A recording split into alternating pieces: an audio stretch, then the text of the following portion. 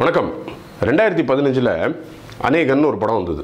அதில் டங்கா மாரி ஊதாரி புட்டுக்குன நீனாரின்னு ஒரு பாட்டு சூப்பர் ஹிட்டு. அதே மாதிரி ஒருத்தர் இன்றைக்கி நம்மக்கிட்ட சிக்கி புட்டுக்குன்னு நாரி போகிறாரு. யாருன்னு கேட்குறீங்களா? பாட்டிலேயே ஒரு பேர் இருக்குது. வேறு யாரும் இல்லைங்க, உங்களுக்கு எல்லாம் தெரிஞ்சவர் தான். அண்ணா உன்னா ஒரு வீடியோ போட்டுக்கிட்டு வீடியோக்குள்ளே யாரோ ஒரு 1000 பேர் உட்காந்துருக்கிற மாதிரி விளங்கிச்சா புரிஞ்சா இது உனக்கு புரியுதா அப்படின்னு கையை ஆட்டி ஆட்டி பேசுவார். அவர் தான், அவரே தான், அந்த கூறுக்கட்டை குக்கரே தான். எங்கே செல்லும் இந்த பாதை யாரோ யாரோ அறிவா.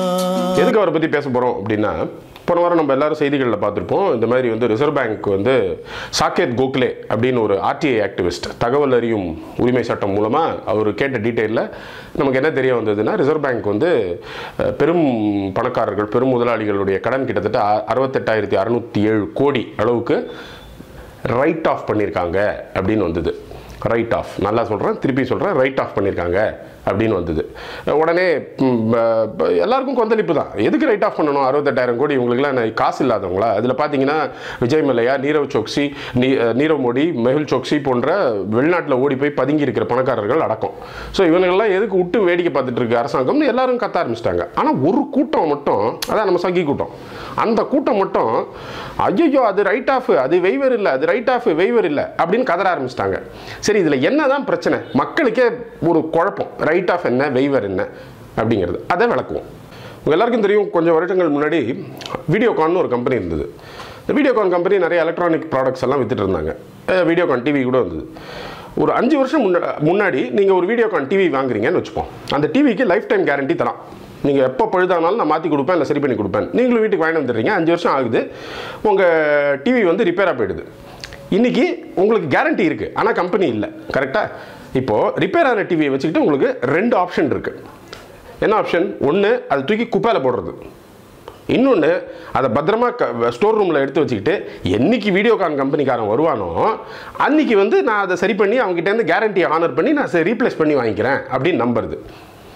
இந்த 2 ஆப்ஷன், இந்த 2 ஆப்ஷனில் நீங்கள் குப்பையில் போடுற ஆப்ஷன் இருக்குது பார்த்தீங்களா? நீங்கள் குப்பையில் போட்டிங்கன்னா, அன்றைக்கே குப்பையில் தூக்கி போட்டிங்கன்னா அதுக்கு பேர் வெய்வர்.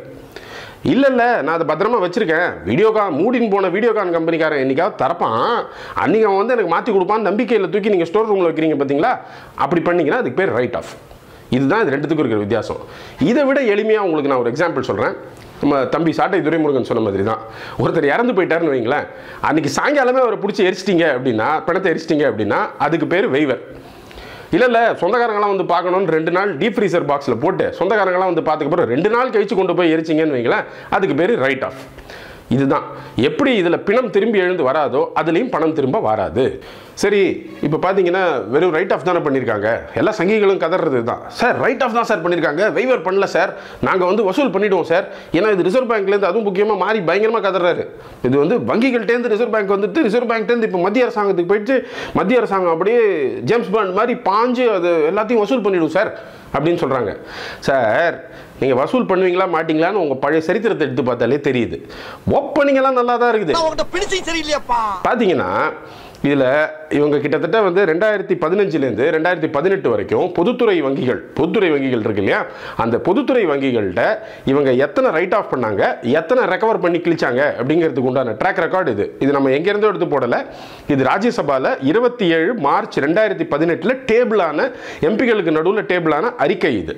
இதில் பார்த்தீங்கன்னா கிட்டத்தட்ட 2,72,000 கோடி ரைட் ஆஃப் பண்ணியிருக்காங்க. எப்போ? 2015லேருந்து 2018 வரைக்கும் பொதுத்துறை வங்கிகளில். இவங்க வசூல் பண்ணது எவ்வளோ அப்படின்னு கேட்டிங்கன்னா வெறும் 29,343 கோடி தான். ஆவரேஜாக 11% தான். வருஷம் பார்த்தீங்கன்னா இந்த சராசரி எடுத்தீங்கன்னா 11%க்கு மேலே வசூல் பண்ணல. அப்போ 68,000 கோடி எழுதிருக்கீங்க. அதே ரீதியில் போனால் கிட்டத்தட்ட 7,000 கோடி தான் வசூல் பண்ண போகிறீங்க. அதனால தான் சொல்கிறேன், நீங்கள் நாங்கள் வசூல் பண்ணி கிழிச்சிருவோம் அப்படின்னு சொல்கிறதெல்லாம் ஏற்றுக்கிறதுக்கு இல்லை. ரைட் ஆஃப்ங்கிறது என்ன? சும்மா வெளியே தூக்கி போடுறது, அவ்வளோதான். இதுக்கு மேலே இது வராது அப்படிங்கிறதுல அதில் யாரும் முனைப்பு காட்டுறது இல்லை அப்படிங்கிறதுக்கு இதுவே ஒரு பர்டிகுலர் உதாரணம். 2014லேருந்து 2019 வரைக்கும் இந்த பாஜக அரசாங்கத்துடைய ட்ராக் ரெக்கார்ட் எடுத்து பார்த்தீங்கன்னா on NPS and right of, அதாவது என்பிஏவா முதல்ல, அதாவது வாராக்கடனா முதல்ல அதை கிளாசிஃபை செய்யப்பட்டு அதுக்கப்புறம் இந்த மாதிரி ரைட் ஆஃப் செய்யப்படுவது, ரைட் ஆஃப் வந்து அப்படிங்கிறது ட்ராக் எடுத்து பார்த்தீங்கன்னா இவங்க ஆட்சி பதவி ஏற்கும்போது 2,84,000 கோடி வாராக்கடன் இருந்தது மொத்தமாக எல்லா வங்கிகளையும் சேர்த்து. அதில் அந்த வருஷம் அவங்க ரைட் ஆஃப் பண்ணது பார்த்தீங்கன்னா 20,000 கோடி வரைக்கும் ரைட் ஆஃப் பண்ணாங்க. இது படிப்படியாக வளர்ந்து இன்னைக்கு, அதாவது 2019 11,73,000 கோடி வாராக்கடன் வந்து சேர்ந்தாச்சு. இந்த கிராஃபை பாருங்க, அப்படியே மேலே தான் போகுது. இந்த 11,73,000 கோடிக்கு வளர்ந்துருக்கு இந்த வாராக்கடன்கள். ஆனால் இவங்க 2014 ஆரம்பிச்சு 2019 வரைக்கும் இவங்க டோட்டலாக ரைட் ஆஃப் பண்ண தொகை கீழே இருக்கு பாருங்க, இந்த ப்ளூ கலரை டோட்டல் பண்ணீங்கன்னா கிட்டத்தட்ட 6,72,000 கோடி ரைட் ஆஃப் பண்ணியிருக்காங்க. சரி, ரைட் ஆஃப்ங்கிறது அக்கௌண்டிங்க்கு முக்கியமாச்சே, அது வந்து அவசியம் தானே அப்படின்னு சொன்னால் ஆமாம், கரெக்ட், அவசியம் தான். அதே மாதிரி ரெக்கவரி அவசியம் இல்லை, அந்த ரெக்கவரியை அவங்க செய்கிறது கிடையாது. அது ஒரு முக்கியமான பாயிண்ட். அடுத்தது பார்த்தீங்கன்னா எவ்வளவு தொகை வந்து இந்த மாதிரி பேங்க் ஃப்ராடுனால, அதாவது என்பிஏ பல விஷயங்கள் பல காரணங்களுக்காக வரலாம். ஒன்று நிஜமாவே அந்த பிஸ்னஸ் நலிஞ்சு போச்சு, இல்லை அந்த ஆரம்பித்த ஒரு கடன் வாங்கினவர் நுடிஞ்சு போயிட்டாருன்னு இருக்கலாம். பட் ஃப்ராடால் இந்த மாதிரி ஒரு என்பிஏவாக கிளாசிஃபை ஆகுதுங்கிறது அதோடைய வரலாறும் இதுதான் இவங்களோடது. பார்த்தீங்கன்னா 2013 10,000 கோடி தான் பேங்க் ஃப்ராடால் என்பிஏவாக கிளாசிஃபை ஆச்சு. இன்னைக்கு 2018 படி இவங்க கிட்டத்தட்ட 71,000 கோடி, 7 மடங்கு வளர்ந்துருக்கு வெறும் 5 வருஷத்தில். 5 வருஷத்தில் 7 மடங்கு வந்து ஃப்ராட் இன்க்ரீஸ் ஆயிருக்கு பேங்க்ஸில். இந்த 5 வருஷம் யார் ஆட்சி பண்ணா? நம்ம ஆளு தான். 2019 இவங்க ரெக்கவரி வந்து 1,20,000 கோடி ஓவராலாக பண்ணியிருக்கோம். நீங்கள் பார்த்தீங்கன்னா என்பிஏ உடைய பர்சன்டேஜ் வந்து மொத்த கடனில் வாராக்கடனுடைய சதவீதம் வந்து குறைஞ்சிருக்கு அப்படின்றாங்க. இவங்க கேம் வந்து நமக்கு தெரியாத கேம் இல்லை. இவங்க என்ன பண்ணாங்க, 2017 ஐபிசி, அதாவது இன்சால்வன்சி அண்ட் பேங்க்ரப்சி கோட்னு ஒரு சட்டம் கொண்டு வந்தாங்க. அந்த சட்டத்தில் இந்த மாதிரி வாராக்கடன்களை எப்படி ட்ரீட் பண்ணணும், எப்படி ரெக்கவர் பண்ணணும், எப்படி ப்ரொவிஷனிங் பண்ணணுங்கிறதுக்கு உண்டான சட்டத்திட்டங்கள் அதில் இருக்குது. இவங்க என்ன பண்ணிட்டாங்க, சாதாரண வாராக்கடனாக இருந்ததை அந்த ஐபிசி சட்டத்துக்கு கீழே அதை கிளாசிஃபை பண்ணிட்டு நாங்கள் என்பிஏவெல்லாம் குறைச்சிட்டோம் அப்படின்றாங்க. எப்படி ஒரு பாத்திரத்துலேருந்து இன்னொரு பாத்திரத்துக்கு மூவ் பண்ணிட்டு அந்த பாத்திரம் இப்போ காலியாக இருக்குது, அது நல்ல பாத்திரம் இல்லை, நாங்கள் நல்ல ஏனத்துக்கு மூவ் பண்ணிட்டோம் அப்படின்ற மாதிரி கதை இது. இது வந்து பூசி முழுகிற வேலை. இது வந்து மக்களுக்கு தெரியாமல் இல்லை, மக்களுக்கு கிளீனாக தெரியுது. அதாவது பாஜக ஆட்சி காலத்தில் எப்படின்னா சாதாரண மக்கள் கூட பார்த்தீங்கன்னா வந்து பொருளாதாரம் படித்து ஃபைனான்ஸ் படித்து அந்தளவுக்கு படிக்க வைக்கிறாங்க. இவங்களுடைய செயல்பாடுகள்லாம் அப்படி தான் இருக்குது. ஸோ இது வந்து ஐபிசியில் தூக்கி போய் நீங்கள் வைக்கிறது வந்து கண்டிப்பாக அதை வந்து நாங்கள் வந்து வாராக்கடனை வந்து குறைச்சிட்டோம் அப்படிங்கிறதுக்கு அது ஒரு சான்றிதழே கிடையாது. அதனால் வந்து அதை ஏற்றுக்க முடியாது. ரெண்டாவது, இவங்க இதெல்லாம் ஏன் பண்ணுறாங்க அப்படின்னு கேட்டால் இதில் முக்கியமாக இந்த 68,000 கோடி எழுதப்பட்டதில் உங்கள்கிட்ட ஒரு முக்கியமான எக்ஸாம்பிள் ஒன்று சொல்ல வேண்டியிருக்கு. அதில் பார்த்தீங்கன்னா ருச்சி சோயா அப்படின்னு ஒரு கம்பெனிக்கு 2,212 கோடி ரைட் ஆஃப் பண்ணியிருக்காங்க. ஏன் ரைட் ஆஃப் பண்ணாங்க? அந்த ருச்சி சோயாவுக்கு என்ன ஆச்சு, ருச்சி சோயாவா அப்படின்ற அந்த கம்பெனி முழுகிட்டு இருந்த கம்பெனி கிட்டத்தட்ட 7,000 கோடி அளவுக்கு அவங்களுக்கு வந்து வங்கி கடன் இருந்திருக்குது. வங்கி கடன் இருந்ததில் பதஞ்சலி இருக்கிறார்ல நம்மால், தலைக்கு உப்புறலாம் நின்று சைடில் ஒரு மாதிரி தொங்கி இங்கெல்லாம் யோகா பண்ணுவார். அந்த யோகா பாபா ராம்தேவ் வந்து அவருடைய கம்பெனி தான் அந்த பதஞ்சலி. அந்த பதஞ்சலி வந்து வாங்கியிருக்குது அந்த கம்பெனியை.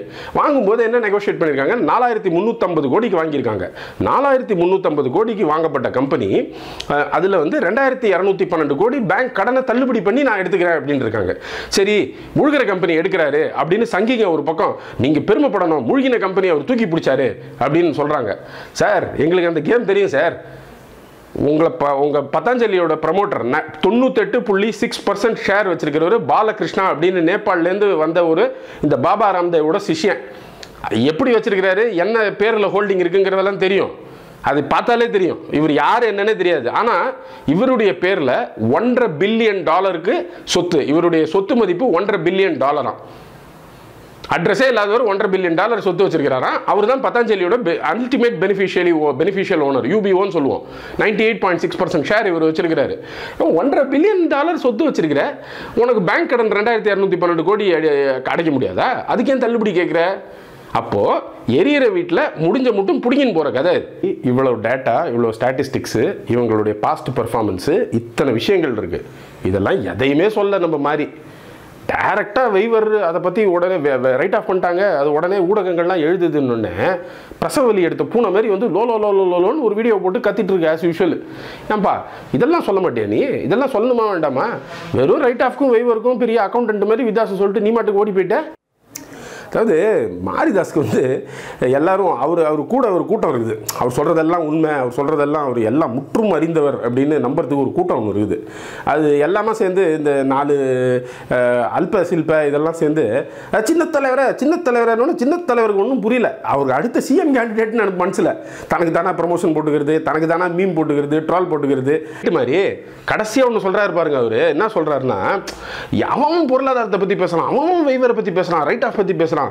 இதில் வந்து பிகாம் படித்தவங்க, எம்பிஏ படித்தவங்க, சிஏ படித்தவங்க, வங்கியில் வேலை செய்கிறவங்க இவங்க தான் பேசணும் அப்படின்னா, யார் பேசணும் யார் பேசக்கூடாது நீ எல்லாம் சொல்லக்கூடாது. மாதிரி அந்த அளவுக்குலாம் கேவலமாக சர்வாதிகாரத்துக்கு இன்னும் நாடு போல. அதை நீ சொல்லக்கூடாது. ஏன் பிகாம் படித்தவன், சிஏ எம்பிஏ படித்தவன் தான் அதை பற்றி பேசணுமா? ஏன் நீ பேசலாமா?